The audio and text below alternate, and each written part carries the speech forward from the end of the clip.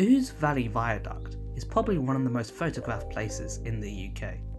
The viaduct is about a 20-minute drive from Crawley, and in this video I visited the viaduct to see what made it so special. I've just arrived at the viaduct, which is just ahead of me. There's a lay-by where you can park, which is about 100-150 yards from the viaduct, so very short walk. The only problem is there's only space for about maybe 5-6 cars, so you have to come here quite early in the day or quite late in the day. I'll put the what 3 words location for it in the description below so that you guys can use that when you come here. I should also probably add, if like the lay-by is full, you can park at the Ardenney Reservoir car park, which is about 5-10 minutes down the road from the lay-by. The only thing is, from the Reservoir car park to the viaduct is about a mile walk, and apparently sort of in the winter / autumn months it can get quite muddy, so make sure you pack some good walking boots to get through that. You can see the viaduct in all its glory ahead of me. Apologies if it appears a bit gloomy in the footage. As you can see, it's a very grey day today. But yeah, as you can see, there's loads of arches. In fact, there's a total of 33 arches which run along the length of the viaduct. And you can see why it's such a sort of Instagrammable photographic place. I'm going to try and get closer to the arches and climb on top of them.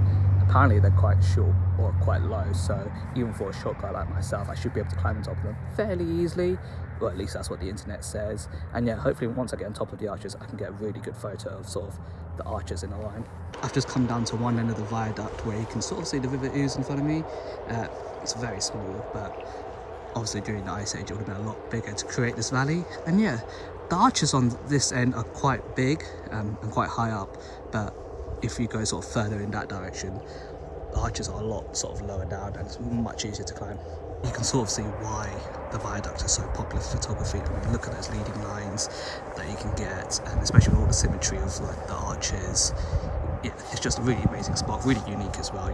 And the fact that it's only about 40-50 minutes away from where I live, it's just so perfect, and I wish I'd sort of explored this earlier.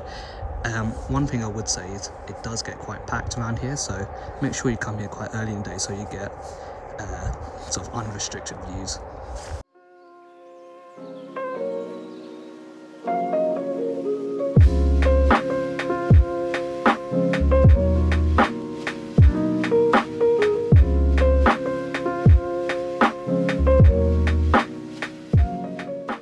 So I've just walked along the footpath a bit so you guys can get a better view of the whole viaduct, and yeah, you can see like how sort of massive it is and how far it stretches.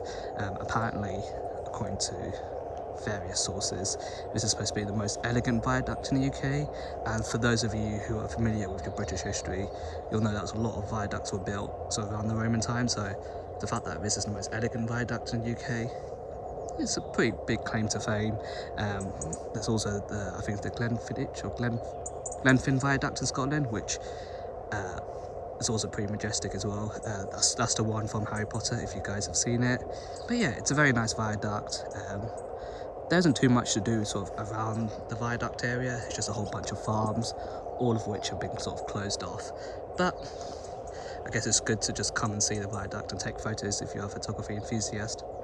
So the viaduct was constructed in the 1800s as a railway bridge, and it's still used as a railway bridge to this day. It's on the London to Brighton line, so you might have seen the viaduct if you've ever got the train down to Brighton from London. And another interesting fact to note is that you can probably see, at least from the other clips in this video, that the viaduct was built by bricks.